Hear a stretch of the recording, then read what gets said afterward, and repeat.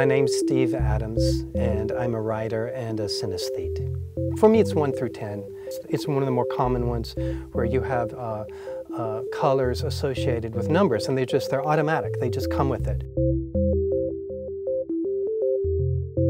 My numbers are very specific gender qualities to them, and that's when I realized I'd better accept this fact, because synesthesia, being that, seemed preferable over being insane. I was one or the other, so I said, yeah, this must be for real.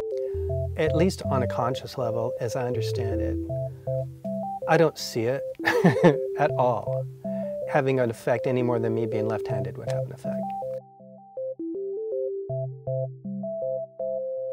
I experience the number 1 as white in color, heterosexual, very traditional male.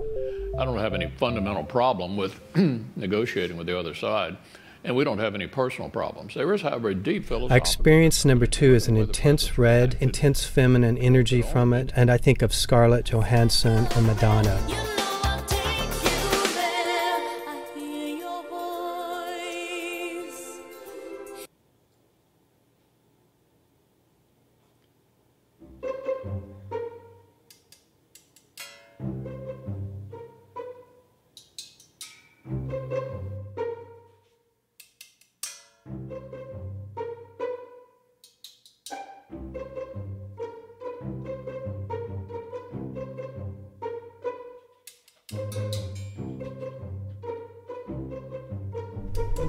I experience number 3 as female, maroon, a little bit butch, and she might be a lesbian, but I can't tell for sure.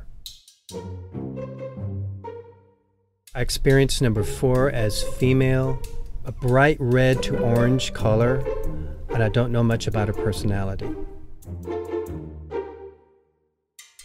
I experience number 5 as a medium bright blue, heterosexual male. It's the number I identify with. I experience number 6 as a light but bright green male who might be gay. I experience number 7 as a violet male. I experience number 8 as a female, bright yellow.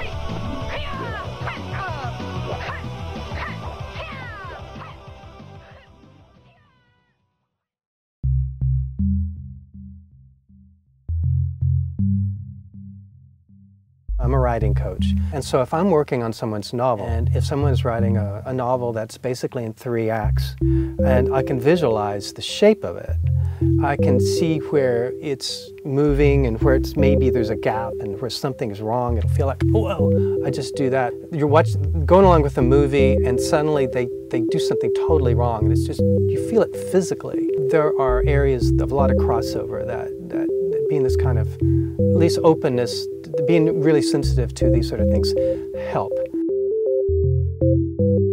I experience 9 as a deep red female with elements of blue in the color, and she is a little bit of a tomboy. I experience number 10 as male, that's white colored, it's stiff, very much like number 1, and they're both something like cops or security guards or high school principals.